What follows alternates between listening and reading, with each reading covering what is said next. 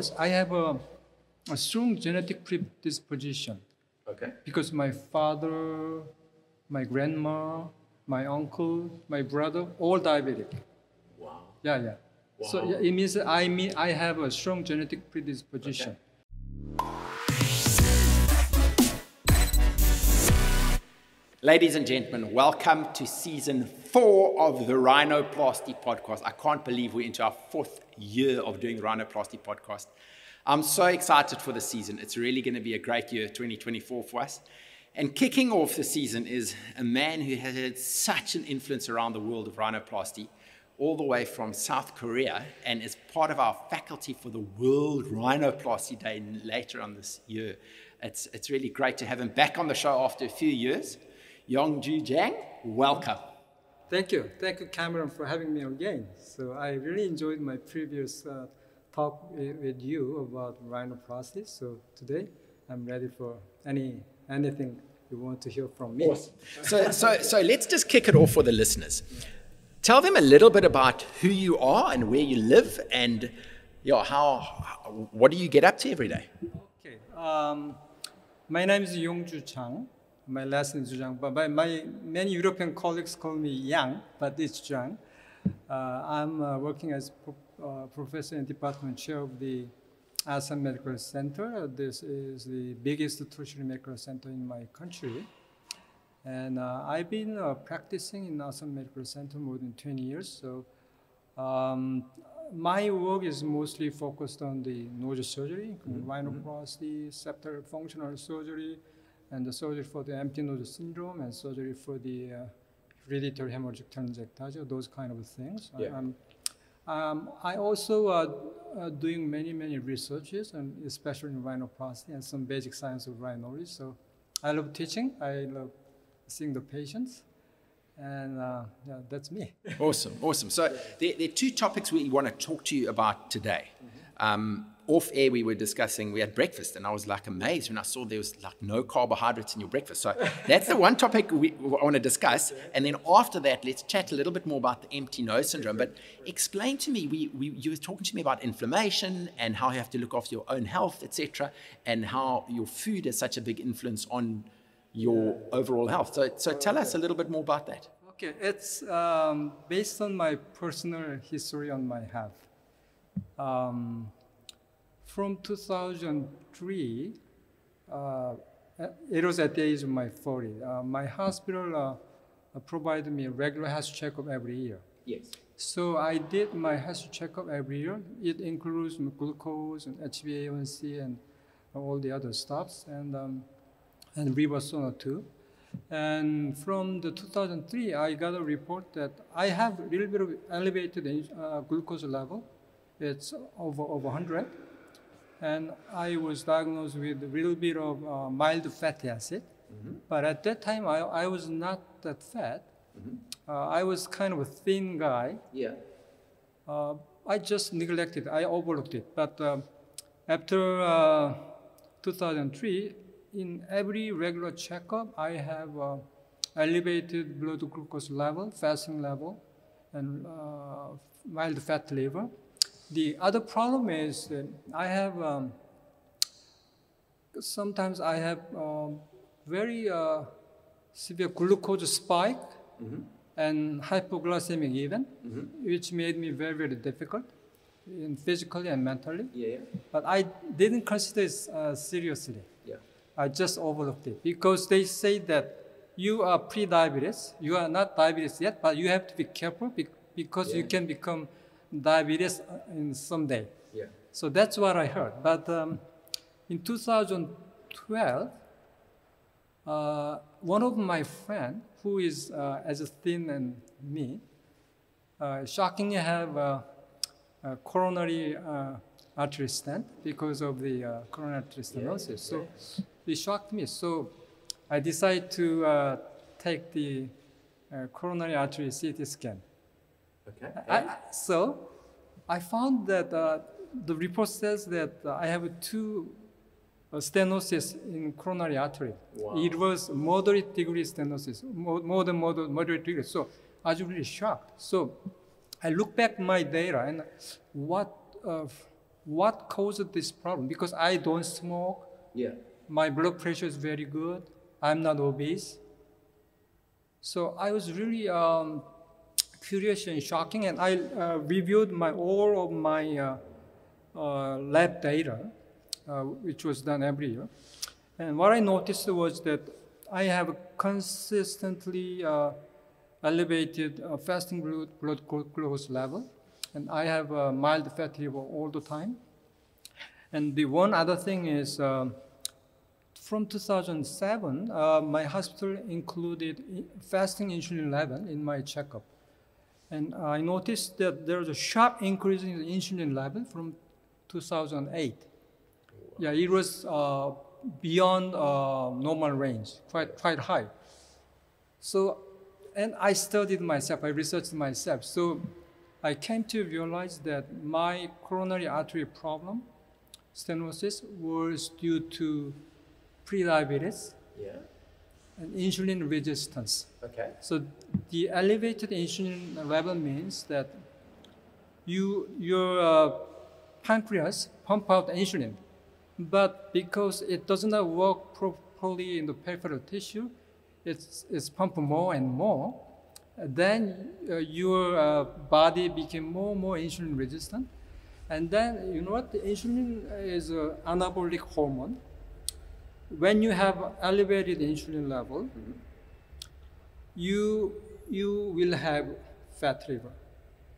You will have abdominal fat, belly fat. Yes. And there are several other health issues related with the elevated insulin level.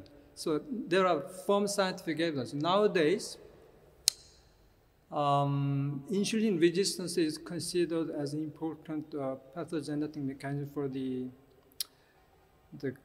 cardiac disease, just like coronary stenosis, type 2 diabetes. And for the woman, it causes polycystic ovarian syndrome. It's a very important underlying cause of the female infertility. And on top of that, I have terrible migraine. I have suffered migraine headache. Okay.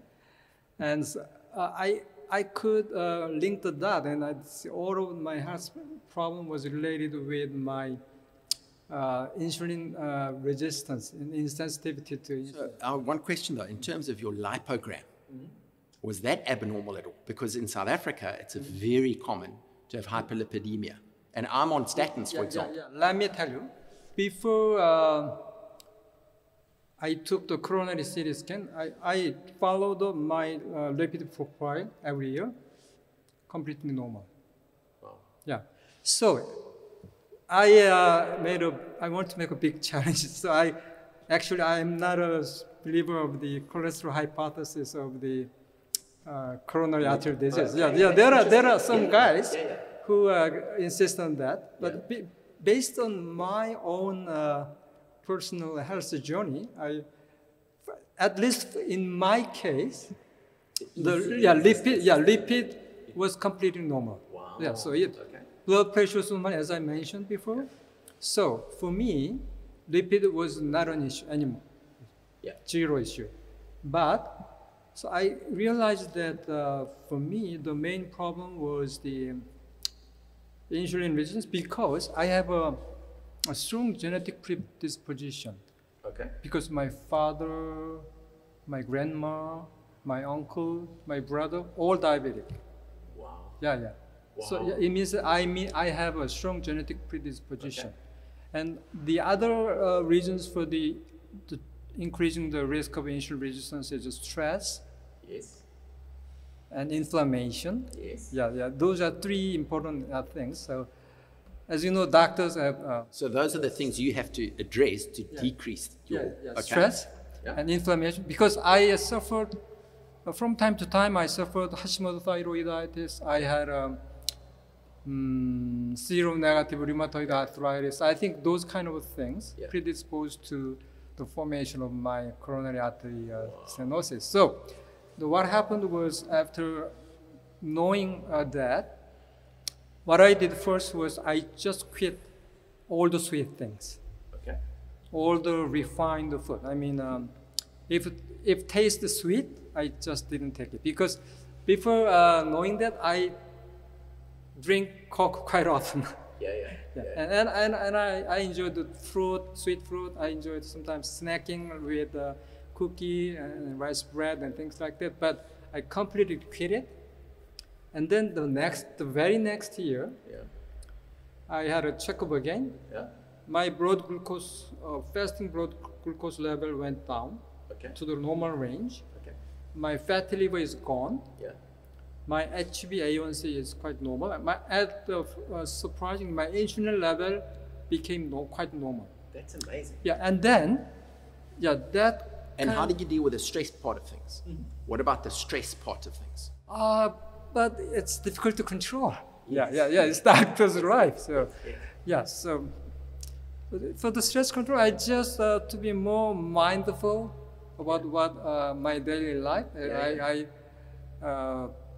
try to let me in just flow of life, so don't strive too much. But I think the main issue for me was the improved health was because of changing my diet. So what I did was I just cut Coke, I cut juice, I didn't take any more sugary things. And then other than that improved blood profile, I lost 8 kg. 8 kilogram in 1 year. Whoa, but you're looking, it's the healthiest I've seen you. But you were never an overweight, obese kind of person. I was not overweight at that time. And then one other thing is one thing I added more is after each meal, I climb up the stairs about 20 or 10. Brilliant. Because the exercise after the meal can increase your insulin sensitivity. It really increases your insulin sensitivity. After a meal, exercise after a meal, not after before. A meal. Not That's before. interesting. After meal. Because let me tell you, if you have something, especially carbohydrate diet, your glucose level goes up, then insulin follows up. But if you do exercise, your insulin sensitivity in the muscle is increased, so you can under better control of your blood glucose level. So it's proven fact that if you have a problem in the glucose level control, you better do exercise after the meal, not before the meal. That is fascinating. For those other listeners, we were actually going to be coming. I was going to say, should we go up on the lift? And Yong said, no, I'm taking the stairs. It was cool. After the meal. Wow. So that's the one enlightenment I had. So I started. I quit the sweet things and I started kind of low carb diet, low carbohydrate. So I reduced the portion size of my rice. I tried to keep distance from the bread. And it was good. But my metabolic health was quite good. But last year, for some reason, my migraine got aggravated very, very badly. I had once or twice a week, I have a migraine attack with visual scotoma. It really, really limited my everyday work.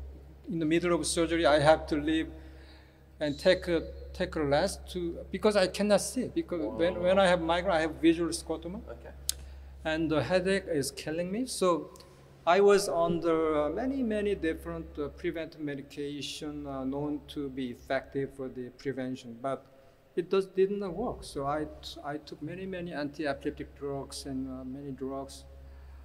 So out of desperation, starting this year, I came to realize that ketogenic diet has been a standard, well-evidenced, proven treatment option for the epilepsy, especially the childhood epilepsy. So I decided to adopt that idea to control my migraine headaches. So I became even more stricter. So until last year, I took decent amount of carbohydrate, but this year I reduced it further. Wow. I reduced it further. And surprisingly, it worked. Yeah. It worked for me. So this year I just have had, so far it was 3 attacks. It was much more milder degree. So my quality of life is really, really improved a lot. So after that, I became more interested in the dietary aspect of the health. So I studied a lot of the ketogenic diet. It has firm enough scientific evidence that that kind of the ketogenic diet is quite helpful for the brain health. Mm-hmm. And cardiac health and many other areas of the, not to mention about the liver. Yeah. And there is an interesting notion that Alzheimer's disease is a type 3 diabetes. Have you heard about it? Yes, I've heard, but I haven't really gone researched into it. So it means that the patient who has some problem in the glucose intolerance and blood glucose level regulation and insulin resistance has about 3 times higher chance of having Alzheimer's. And there are many interesting studies about the health benefit of the low carb or ketogenic diet. Low carb diet and ketogenic diet is not the same, but it's similar. So there are some psychiatrists in US who has real surprisingly good treatment outcome after trying let them have a ketogenic diet, and their depression and bipolar disorders and schizophrenia went away. There are many surprising anecdotal data, scientific evidence. So the only problem is I lost a little more weight after having restricting the carbohydrate. And exercise-wise? Exercise, I enjoy exercise. I always do, as I told you, I enjoy climbing upstairs. Yeah. And after returning to home in the night, we have very beautiful river nearby my house. So I walk nearby around the river about 1 hour every day with my wife. Brilliant. And it's your wife who's going to come to Africa in a couple of months' time, eh? Here's to show you a real rhinoceros, eh? So excited, yes. Yeah, so Yongju, 2 little other things. I mean, we're packing it in season 4 now. Talk to me a little bit about World Rhinoplasty Day. So you're the representative for that whole zone of the world. There's 6 different representatives coming in, and I mean, it's exciting to be able to have so many speakers from 48 countries to compete. I respect your idea of getting together all the rhinoplasty researchers in the world, because perspectives on rhinoplasty is different between continent to continent. Absolutely. Yeah.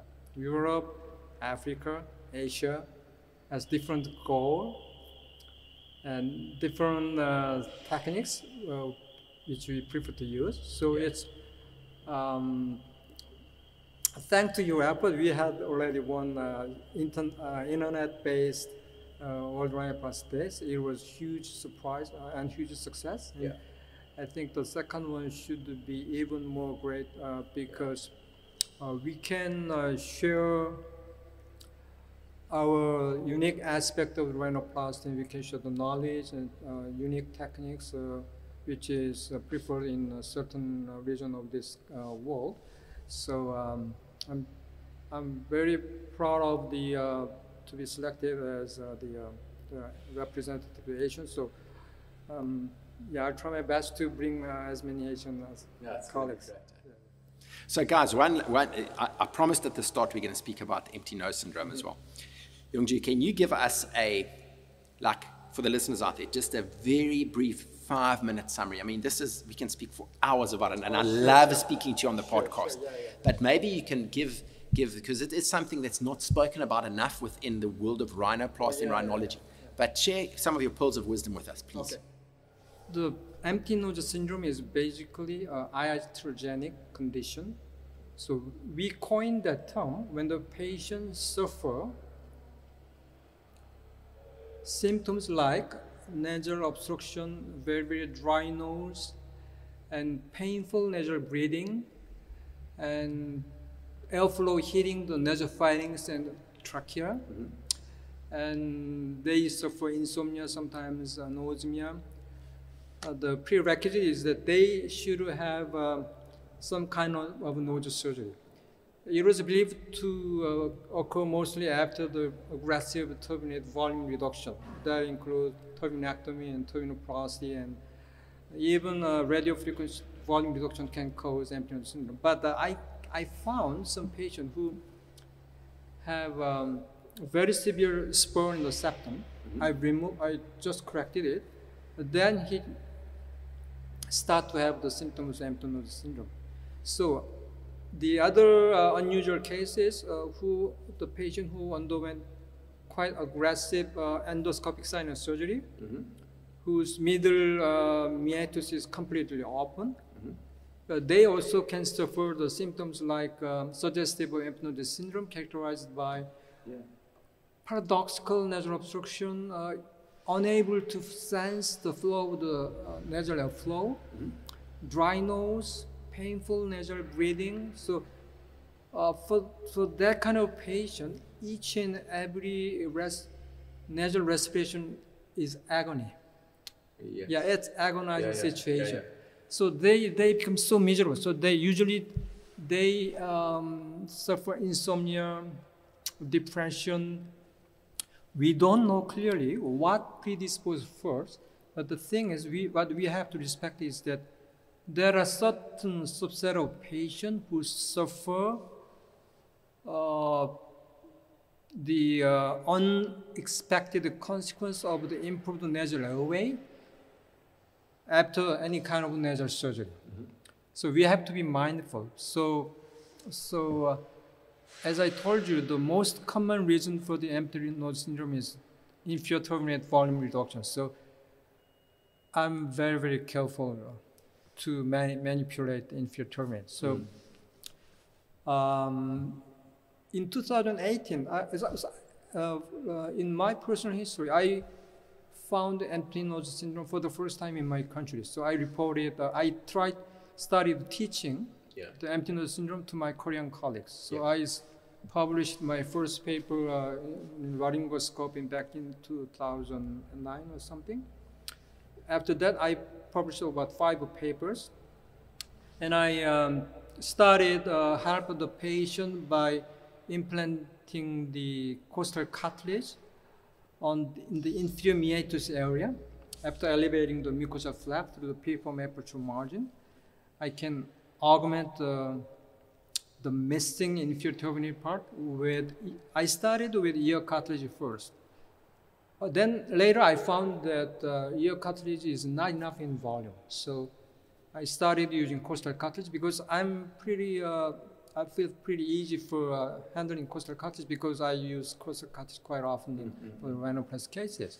So, and then I found that it works. Not 100%. So I would say that about 60 to 70% of the patients got significant benefit by the surgical intervention. There are some other methods. I also tried to inject some stem cell, adipose derived stem cell. It was very difficult clinical study because, as you know, the clinical study is very difficult to design, it's difficult to have funding. So I recruited about 11 patients. 3 of them showed effect. Just one single injection of stem cell. But my conclusion was not that it's not so promising because there are many difficult hurdles we have to overcome to get stem cell from the patients. It's very difficult.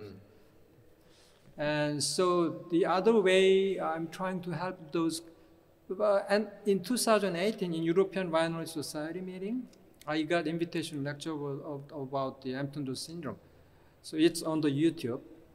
It had the highest number of views among many empty syndrome lectures. We'll put the link on the Yeah. podcast, So definitely. after that, I have many emails from all over the world. Last week, I operated a patient from Romania.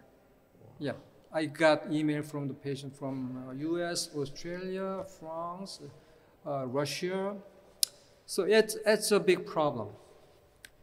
And so, and I so far I operated close to 200 Korean patients.